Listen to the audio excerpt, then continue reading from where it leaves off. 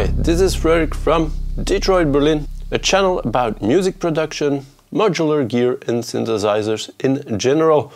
I'm going to take a look at the Doepfer A-138S, the stereo mixer from Doepfer. It's a pretty simple mixer. It has 4 channels, 4 mono inputs, and they can be panned, they can be attenuated, and then you got the left and the right output. So it's a very convenient mixer to put mono signals in and get some stereo sound out of it.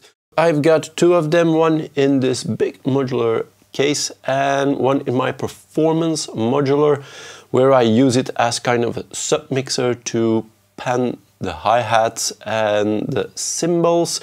And yeah, it's just a pretty convenient mixer. I don't tweak it that much in my performance case. It just panned the way it is and it's there. It doesn't take up too much space. It's 8 HP wide, so it's a pretty small mixer. So let me first quickly go over the patch, what is actually happening. I've got the Moog Matriarch. The Moog Matriarch output is going to the sequential switch, on which I already did a video. I'm using it a little bit differently. Instead of inputting 4 signals and getting 1 output, I'm actually using 1 input and using the 4 outputs to send them each to an input on the mini stereo mixer. So it's a bi-directional module, the sequential switch. It's going into the mini stereo mixer from Doepfer, then it's going into the Sea Devils filter from STG Sound Labs.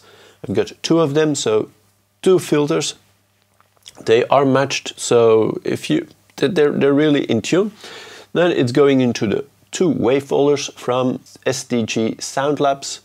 And then it is going into the Starlab reverb from Strymon, and then it's going back into the Moog Matriarch and gets some delay. The envelopes are triggering the Sea Devils filters and is triggering the wave folder.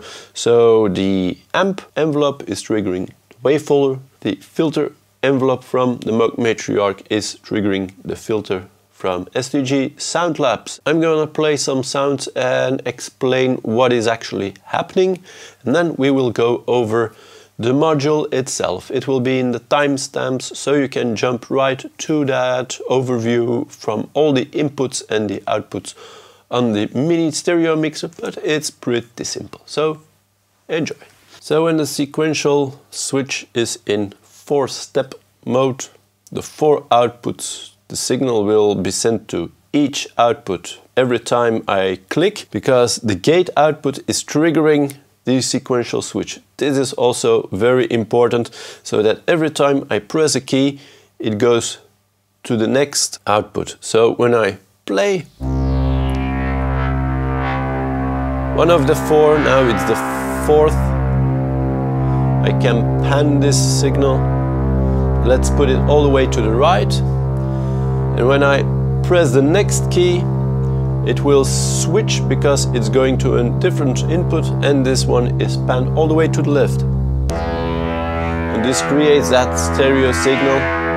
So when I play, the notes are going over the stereo image. Again to the right, but not all the way. To the left.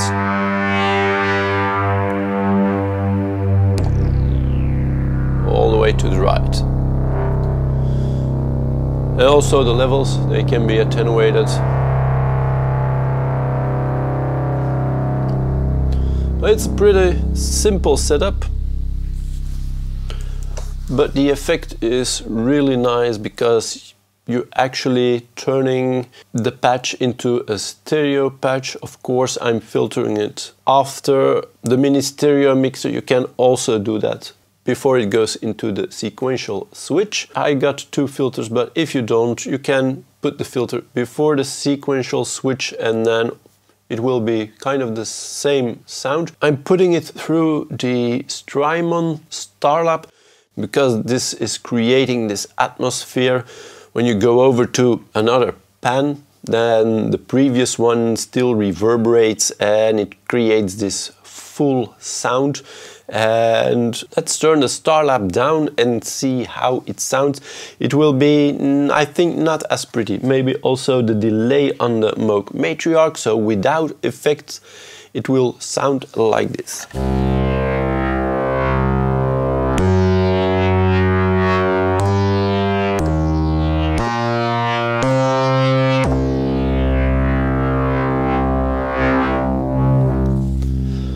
So it is definitely missing that glue, that Starlap glue and that delay that makes it really sound nice, because you're still hearing those delays after you let go of the keys. So that's giving that a little bit more kind of sustain, because of course we're talking about one signal that is sent left and right. When you go to the next note, the release of the previous note will be also sent to the other side, and for that a reverb and a delay are really interesting, because it will make it sound pretty still, instead of just having it jumping all over the place. But the stereo effect, stereo delay or stereo reverb, that will really make it sound atmospheric. So let's open up that delay.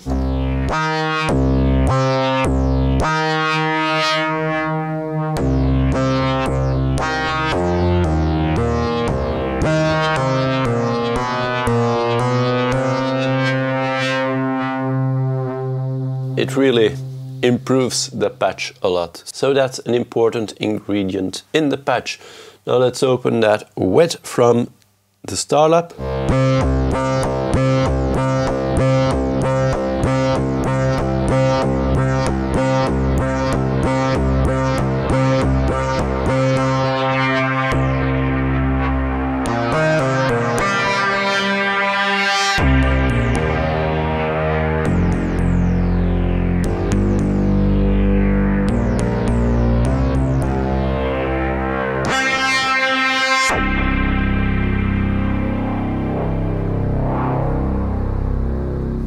I really do think this is nice sounding. So let's go over all the knobs, inputs and outputs. The first row are the level knobs, the volume knobs. The second row of knobs are the pan knobs. In the middle, the incoming volume, when turned fully clockwise, is at circa 160%. All the way left, the volume will rise on the left side to 190%, and also on the right side, if you put it all the way clockwise, the pan knob and the level knob also all the way clockwise, the right output will receive about 190% of the incoming signal. Here you got 4 inputs, input 1, 2, 3 and 4. These are of course the signal inputs, and you got output L and output R, which is the left and the right output. So when you put the pan knob all the way to the right, it will come only out at right output. When you put the pan knob all the way to the left, it will only come out, the signal will only pass through the left output. And when you pan it to the middle, then it will come out of both outputs. So what you can also do is, when you pan the first 2 channels all the way to the right and the third and the fourth channel all the way to the left, you can actually use it as two channel mixers or a 3-channel mixer and just a signal attenuator or booster. It can boost up to almost double the amount that is going in. It is DC coupled, so you can also mix voltages, control voltages. So you got some possibilities with this mixer. I think it's a really nice module, and the fact that it's stereo, you can do simple but lovely stuff with it. It's a simple module. I don't think it needs much more explanation. If you have any questions about this module, or you want to see a demo of other modules, please put it in the comment section and I will try to reply. I would like to thank you very much for watching. Please subscribe to the channel if you haven't already. Always welcome to share my videos and give them a thumbs up, and hope to see you next time. If you want to support me on Patreon, you can always take a look at my page. And if you want to download most of my patches of my Doepfer modules in PDF format, you can go to my Patreon, become a Patreon, and then you can download all these patches I made and have a go at them on your system at home. Again, I would like to thank you very much for watching and hope to see you next time. Bye bye.